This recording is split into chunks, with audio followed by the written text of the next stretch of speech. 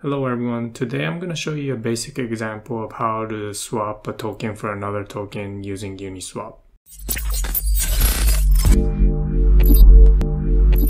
So in this video, we'll write some code in here, and then we'll also write some test, and then run this test against the mainnet fork, which I've showed you how to do in the previous video.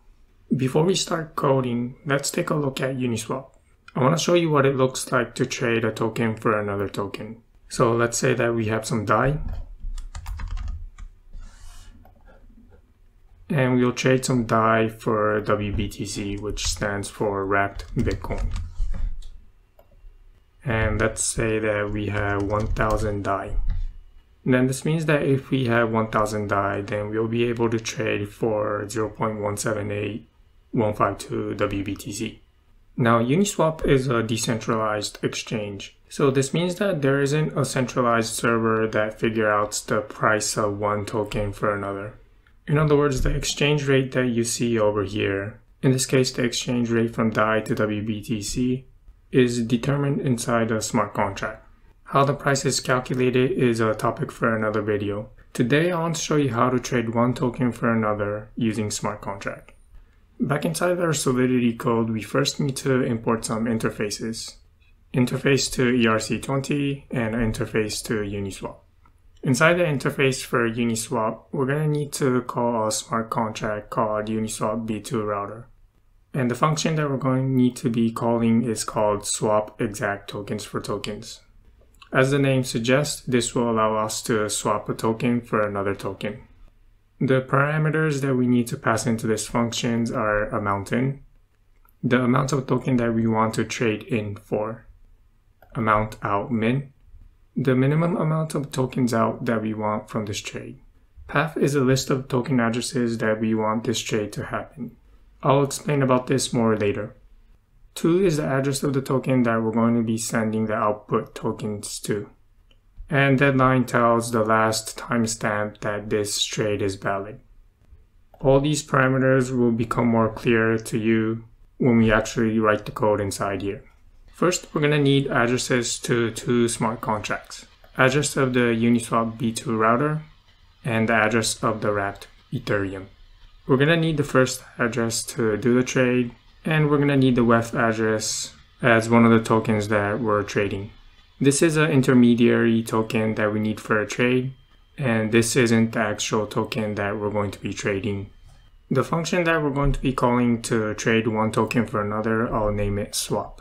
It's going to take in the address of the token that we're trading in for, and the address of the token that we want out of this trade, the amount of tokens that we're trading in for, and the minimum amount of tokens that we want out of this trade. And lastly, the address that we're sending the output token to. The first thing that we'll need to do is transfer the token in from message.sender into this contract for the amount in. So after this function is called, this contract will have amount in amount of token in. Next, this contract needs to allow Uniswap B2 router to spend that token. And we do that by calling approve on the token in ERC20. One of the parameters that we need to call swap exact tokens for token is path. So I've declared an array of addresses named path. This path is going to have 3 tokens, and the 3 tokens that we're going to need for the path is token in, WEF, and then token out. The reason why we have WEF in between token in and token out is because for token in, we're going to be using DAI, and for token out, we're going to be using WBTC. And you'll get the best deal for this trade if we trade first from DAI to WEF, and then from WEF to WBTC.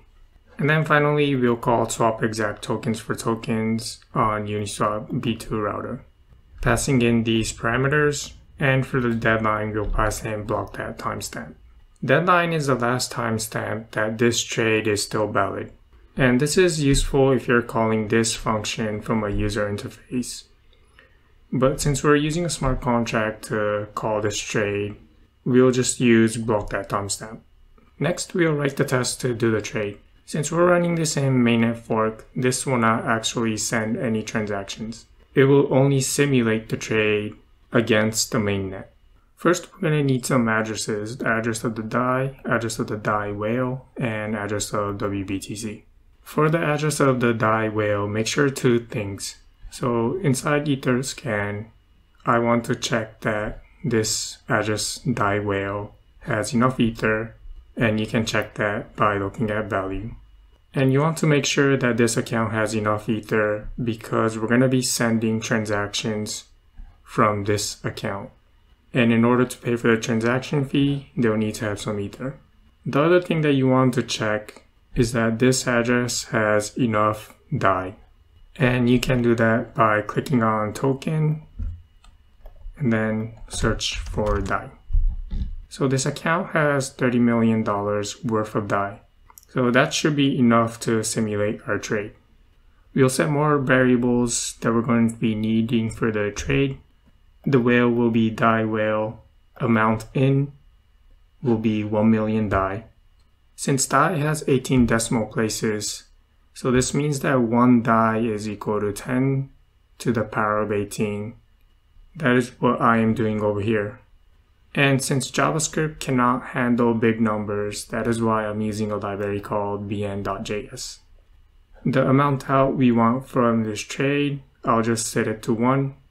We're trading from DAI to WBTC, so token in is DAI and token out is WBTC. Lastly, we'll send the WBTC to this account. Next, we'll initialize some smart contracts. We'll get the DAI smart contract and the WBTC smart contract, and then we'll deploy test the Uniswap smart contract that we just wrote. Next, we'll approve the test the Uniswap contract to spend 1 million DAI, and this transaction will be sent from the whale, the DAI whale.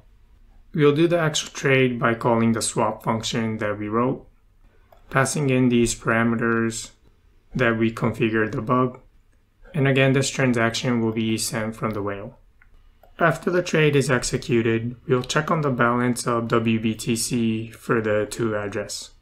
So you'll get the balance and then console log it. Okay, so let's test this out using Ganache. We're going to be calling this command to run Ganache on the mainnet fork. And make sure to unlock the DAI whale.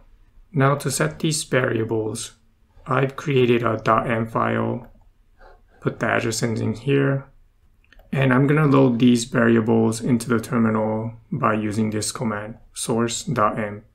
And I believe this is a command only available in Linux. So I'm going to copy this command, and inside my terminal I'm going to type source.emb, and this would load up the environment variables, and then I'll paste the Ganache command. Once Ganache is running on the mainnet fork, I'm going to open another terminal.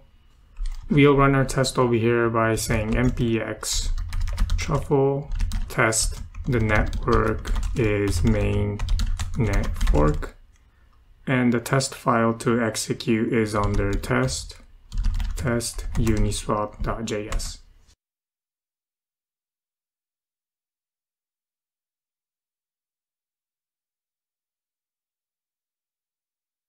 Our test passed, and you can see here that this is the amount of WBTC that we got for $1 million worth of DAI.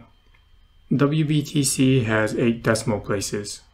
To get the actual amount of WBTC that we got, I'm gonna copy this and then open a node terminal, and then I'll divide that number by 10 to the 8. So for $1 million, we got about 17 WBTC. Okay, so that's how you use Uniswap with your Solidity smart contract. Thanks for watching and have a nice week.